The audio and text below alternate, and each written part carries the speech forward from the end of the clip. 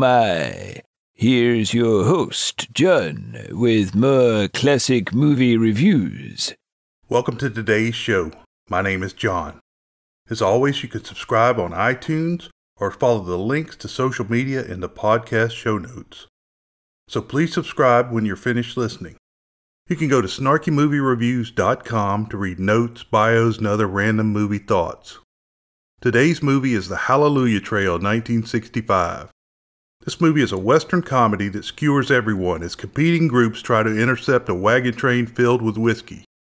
This movie has a surprising cast of big stars led by Burt Reynolds and Remick. We'll just jump right into the actors, and we've got a lot of show veterans. The actors. Burt Lancaster played the lead role of Colonel Thaddeus Gerhardt. The great Burt Lancaster was covered in Episode 30, Birdman of Alcatraz, 1962. Pamela Tiffin played Louise Gerhardt, daughter of Colonel and follower of the temperance movement. Tiffin was covered in 123, 1961. Bing Russell played Horner, one of the miners. Russell was covered in Episode 12, Billy the Kid vs. Dracula, 1966. Dub Taylor played the head of the Denver Miners, Clayton Howell. Taylor was first covered in Episode 15, The Undefeated, 1969. Whit Bissell played newspaperman Hobbs, who sets the events in motion. Bissell was covered in Episode 30, Birdman of Alcatraz, 1962. Brian Keith played the role of Frank Wallingham, businessman and tax-paying Republican. Keith was covered in Episode 37, The Violent Men, 1955. John Anderson played the role of Sergeant Buell. Anderson was born in 1922 in Illinois. He was primarily a television actor and left an incredible 242 credits at the end of his career. Anderson served in the Coast Guard during World War II. His career included stage work and television miniseries such as North and South, 1985. His credited movie career began as the car salesman in Psycho, 1960. Other films include Ride the High Country, 1962, Day of the Evil Gun, 1968, Soldier Blue, 1970, The Lincoln Conspiracy, 1977, where he reprised an uncredited Lincoln role from The Fortune Cookie, 1966, and Smokey and the Bandit, 1980. Anderson died in 1992 at the age of 69. Remick played the hot-blooded temperance leader Cora Templeton Massingale. Remick was born in Massachusetts in 1935, but I would have bet real money she was a Southern belle. At Barnard College, Lee studied dance. She also began working on stage and television. In her first role, she played a sexy baton twirler in A Face in the Crowd, 1957. This was followed by another belle role in The Long Hot Summer, 1958. This was followed by Anatomy of a Murder, 1959, where Lee played a hussy whose husband was on trial for murdering a man that allegedly raped her. Lee was in several other movies, but for playing an alcoholic in Days of Wine and Roses, 1962, she was nominated for an Oscar. She was great in The Hallelujah Trail, 1965, standing up to the Colonel, played by Burt Lancaster. She had a role in Sometimes a Great Notion, 1970, in the demonic tale The Omen, 1976, and the Cold War thriller Telephone, 1977. She remained active in film and television well into the 1980s. Sadly, this great actress died in 1991 at the young age of 55. Jim Hutton played young Captain Paul Slater. I briefly talked about Hutton in Episode 11, The Green Beret, 1968, but he deserves a little more attention. Jim Hutton was born in upstate New York in 1934. He was a little wild and said to have attended 5 or 6 different schools. He eventually got a journalism scholarship to Syracuse University, but quickly became interested in acting, which resulted in him leaving prior to graduation. He also flunked out of Niagara College, but did manage to perform in summer stock programs. He spent about a year living in Greenwich Village, trying to get stage work to no avail. On the verge of starvation, he joined the U.S. Army. He was assigned to Special Services, never to be confused with Special Forces. In Berlin, he founded the American Community Theater and starred in most of its productions. A director saw him on the stage in The Caine Mutiny, 1954, and offered him a movie role. Hutton shot A Time to Love and A Time to Die in 1958 while on leave from the Army for 22 days. Universal offered him a contract, but Hutton still had a year and a half of his enlistment. By the time he made it to Hollywood, the offer was gone. Eventually, he would sign with MGM. Hutton had some very small roles in 1959 and 60 until he knocked it out of the park as a zany T.B. Thompson in Where the Boys Are 1960. In this movie, he was paired with the lovely Paula Prentiss, and the pair made a great, very tall couple. Hutton and Prentiss were paired 3 more times, but they never found the magic again. The movies were The Honeymoon Machine 1961, Bachelor in Paradise 1961, and The Horizontal Lieutenant 1962. Following these flops, Hutton tried to get better roles, and this resulted in him being away from film for 15 months. Finally, Hutton appeared in Looking for Love 1964 with Connie Francis. Francis was also in Where the Boys Are 1960. Free from his contract at MGM, Hutton played a young lieutenant in the Sam Peckinpah-directed mess known as Major Dundee 1965. Before you start, I didn't say it wasn't fun to watch, just a mess. This was followed by the Hallelujah Trail 1965, where Hutton played a young lieutenant, opposite his commander played wonderfully by Burt Lancaster. He had a very small but funny uncredited role in The Trouble with Angels 1966. That same year he was in the Laugh a Minute, Walk Don't Run 1966 with Cary Grant. Hutton was also in a farcical heist film, Who's Minding the Mint 1967. Hutton teamed up with John Wayne for a couple of real stinkers, Hellfighters 1968 and The Green Berets 1968, where he played a young sergeant. Again, I didn't say they weren't fun to watch. It seems like those 2 Duke movies ended Hutton's film career. He switched to television and did well until he hit it big again with the detective series Ellery Queen 1975-76. He also started working in theater and had a reunion with his son from his second marriage, actor Tim Hutton. Sadly, Jim Hutton died of liver cancer in 1979 at the age of 45. Donald Pleasant played the booze-inspired seer Oracle Jones. Pleasant was born in 1919 in England. He went to work in the rail business but was accepted as an assistant stage manager on the Isle of Jersey in 1939. World War II interrupted his plans and he joined the Royal Air Force. He was shot down over France and suffered in a German prisoner of war camp.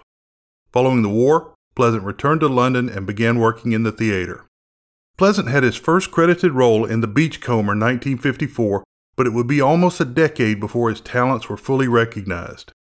To American audiences, the movie that would get him this attention was the star-studded POW escape film The Great Escape 1963. Pleasant played a forager that slowly goes blind as the escape draws nearer. Some of his movie highlights include A Bloodthirsty Preacher in Will Penny 1967, The Cat-Stroking Evil Genius in You Only Live Twice 1967, which was the model for Dr. Evil, an alcoholic in the Australian drama Wake in Fright 1971, Lord Thomas Cromwell in Henry VIII and His Six Wives 1972, Nazi Heinrich Himmler in The Eagle Has Landed 1976, a sleuthing psychiatrist in Halloween 1978 and most of the sequels, and the President in Escape from New York 1981. Pleasant died in 1995 at the age of 75. Martin Landau played Chief Walk Stooped Over. Landau was born in 1928 in Brooklyn, New York. I'm walking here! I'm walking here! At 17, he became a cartoonist for the New York Daily News. By 1951, he was doing stage work way off Broadway.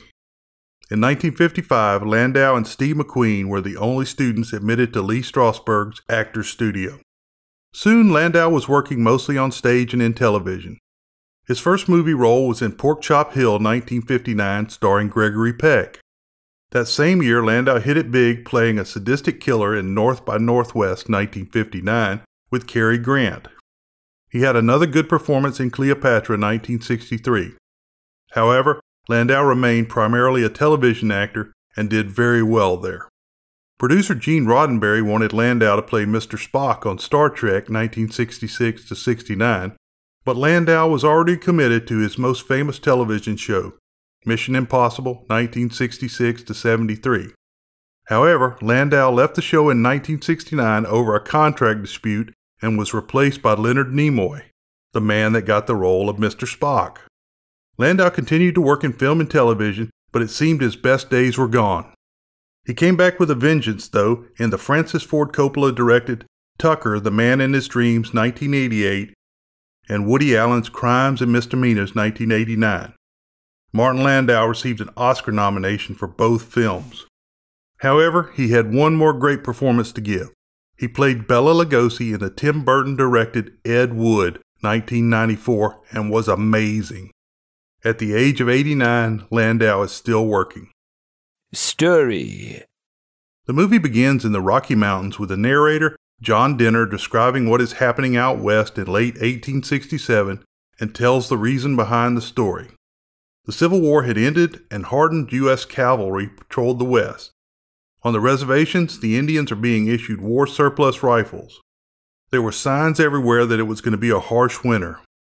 Miners are shown walking across the street in Denver, and it is said by the narrator that their actions led to the Battle of Whiskey Hills and the disaster at Quicksand Bottoms. At the miners' meeting held in the saloon, Clayton Howell, Dub Taylor, tells the men that there are only 10 days of whiskey left in the city. Clayton says they need a plan. One of the miners suggests that they talk to Oracle Jones, Donald Pleasant. A sunburned Oracle is playing solitary in the back of the saloon. When they give him whiskey, he says it's going to be a long winter. The more he drinks, the clearer his vision of the future becomes. Through no supplies? And no whiskey. You know. Yep. Come on me 2 days ago. We gotta have a plan. What kind of plan, Oracle? Now let me just... There, now I see it.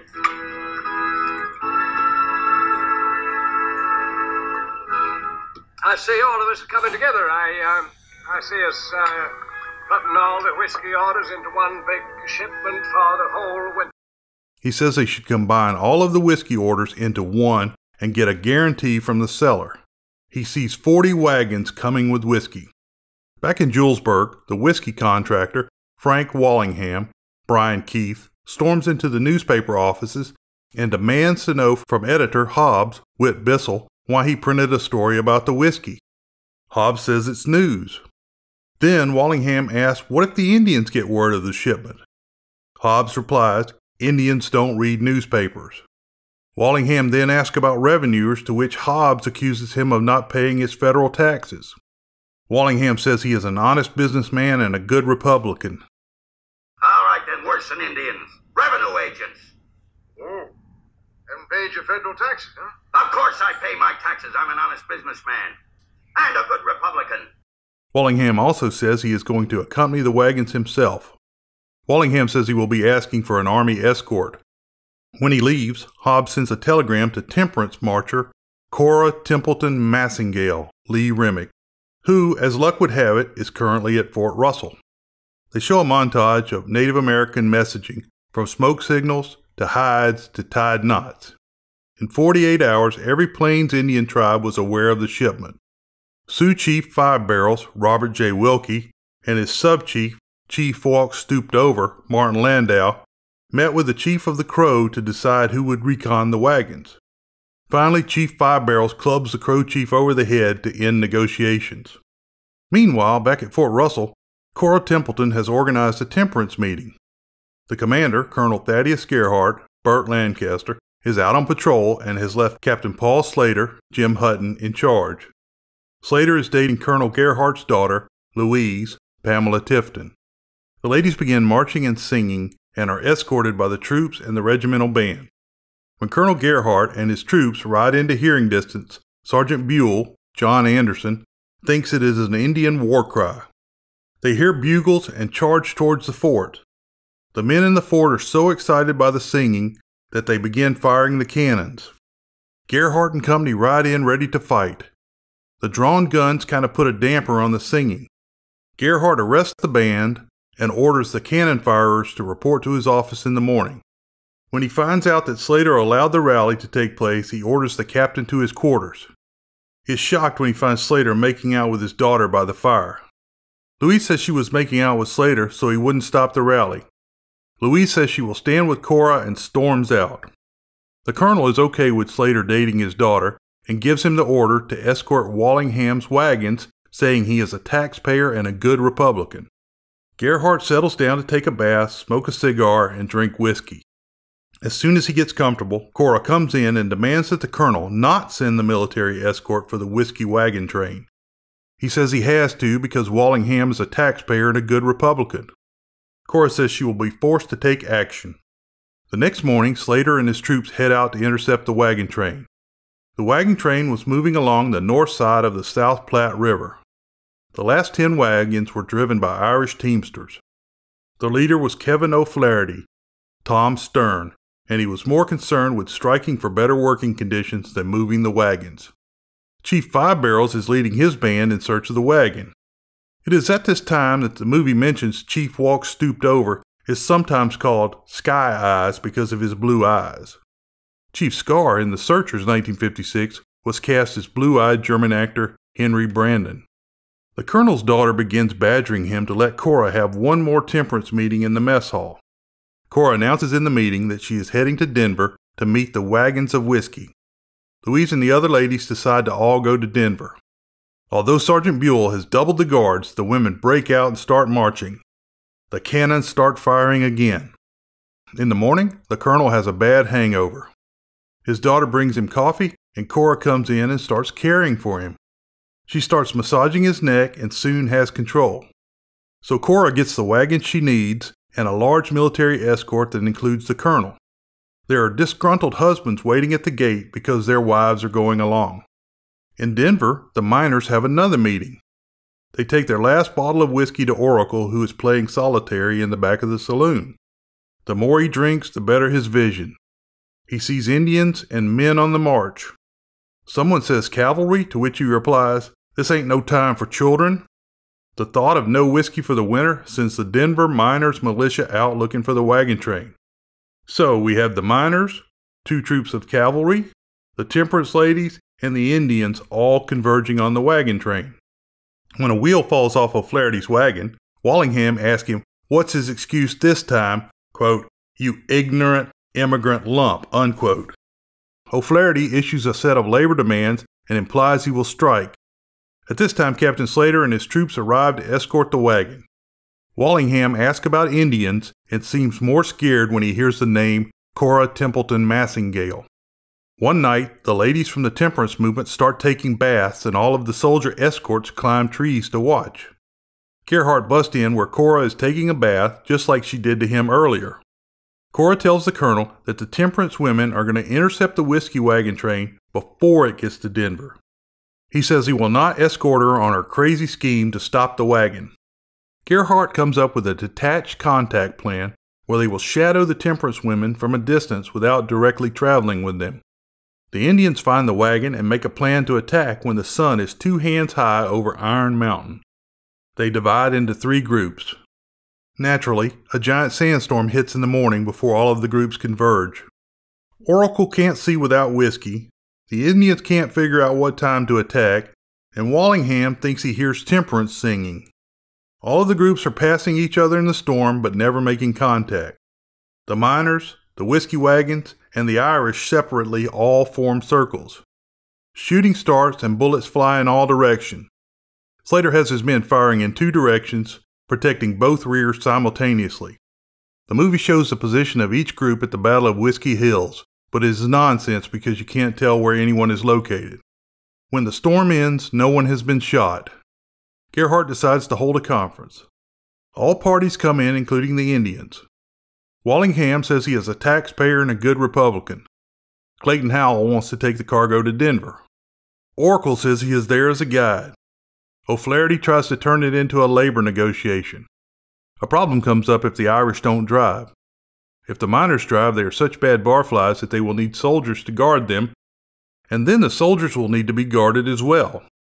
Cora says she wants the whiskey dumped.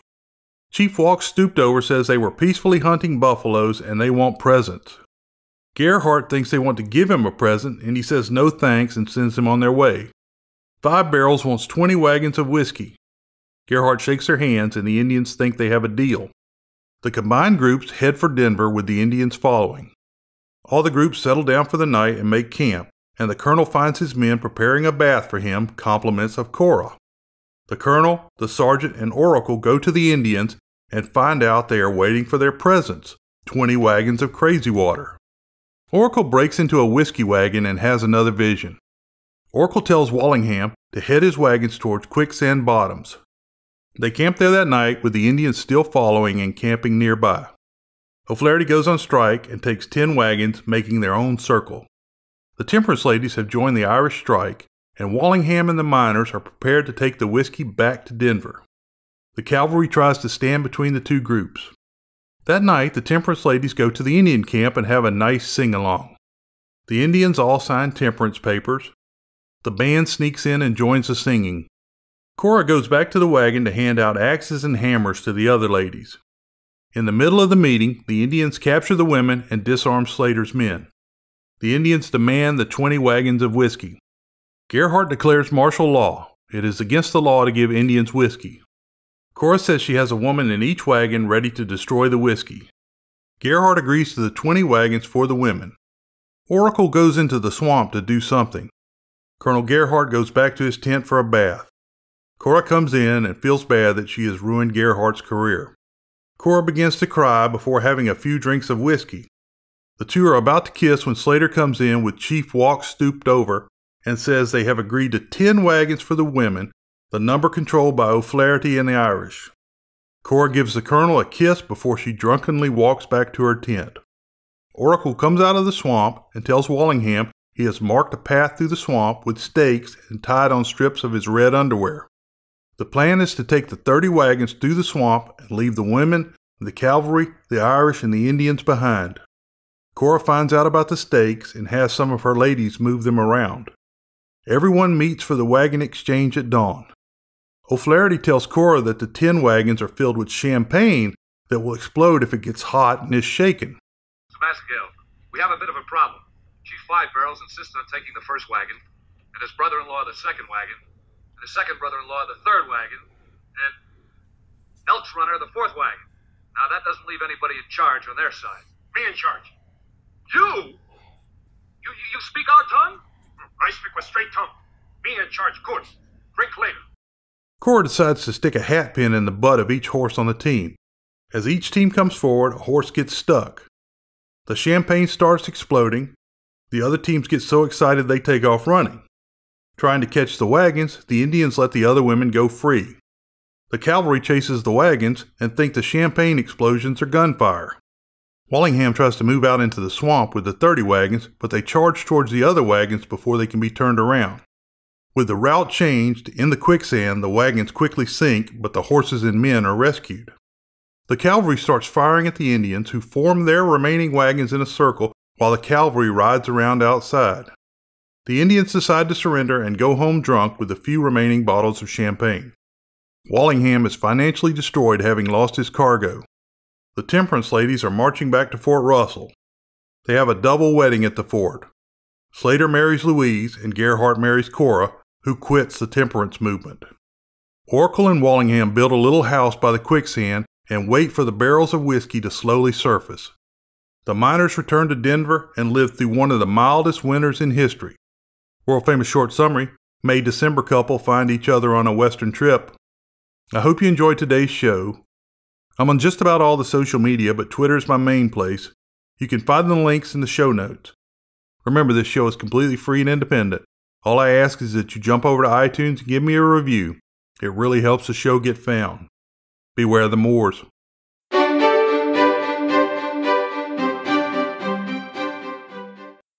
Oh my, I need a review.